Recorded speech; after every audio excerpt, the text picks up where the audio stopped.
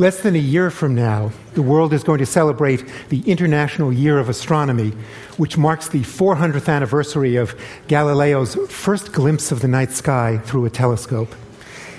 In a few months, the world is also going to celebrate the launch of a new invention from Microsoft Research, which I think is going to have as profound an impact on the way we view the universe as Galileo did 4 centuries ago.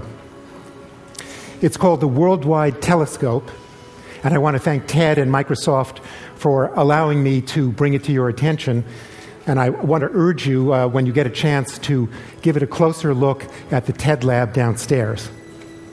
The WorldWide Telescope takes the best images from the world's greatest telescopes on Earth and in space and has woven them seamlessly to produce a holistic view of the universe.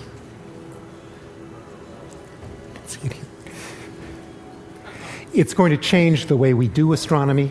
It's going to change the way we teach astronomy. And I think most importantly, it's going to change the way we see ourselves in the universe.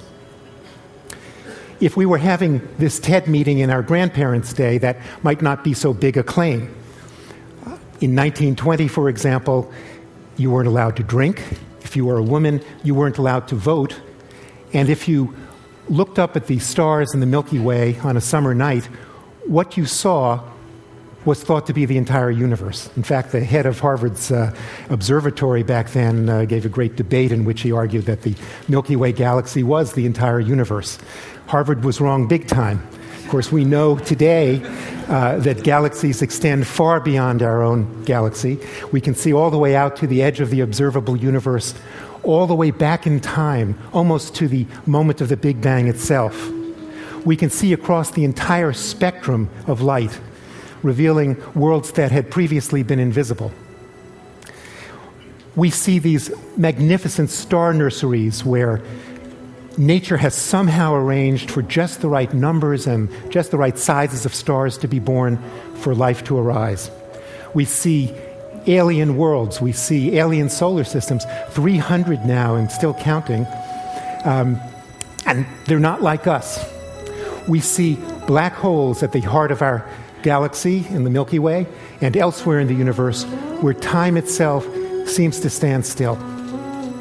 But until now, our view of the universe has been disconnected and fragmented, and I think that many of the marvelous stories that nature has to tell us have fallen through the cracks, and that's changing.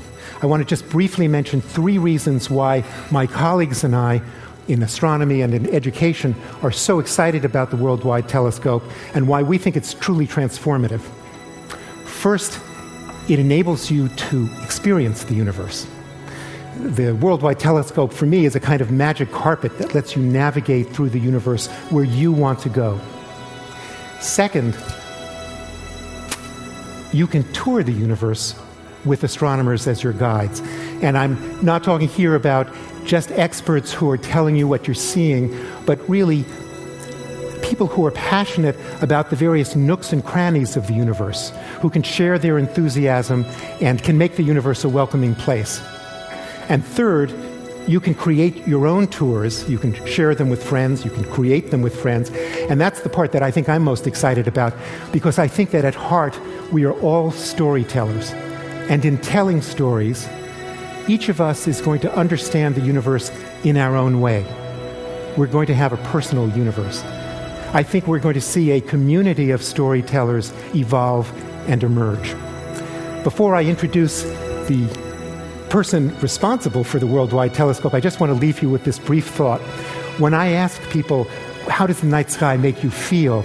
They often say, oh, tiny. I feel tiny and insignificant.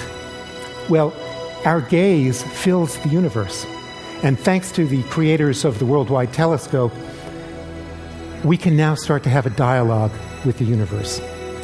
I think the WorldWide Telescope will convince you that we may be tiny, but we are truly, wonderfully significant. Thank you.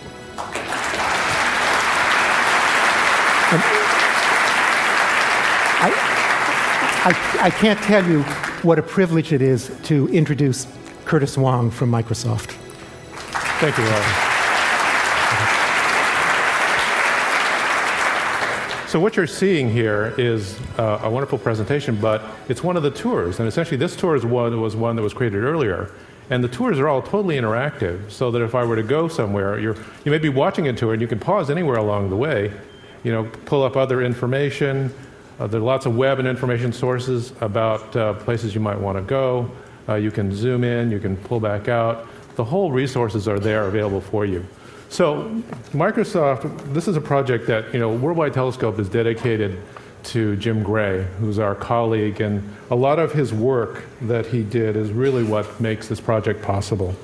It's a labor of love for us and our small team, and we really hope it'll inspire kids to explore and learn about the universe, basically kids of all ages like us. And so WorldWide Telescope will be available this spring. It'll be a free download. Thank you, Craig Mundy. And it'll be available at the website worldwidetelescope.org, which is something new. And so what you've seen today is less than a fraction of 1% of what is in here. And in the TED Lab, we have a tour that was created by a 6-year-old named Benjamin that will knock your socks off. So we'll see you there. Thank you.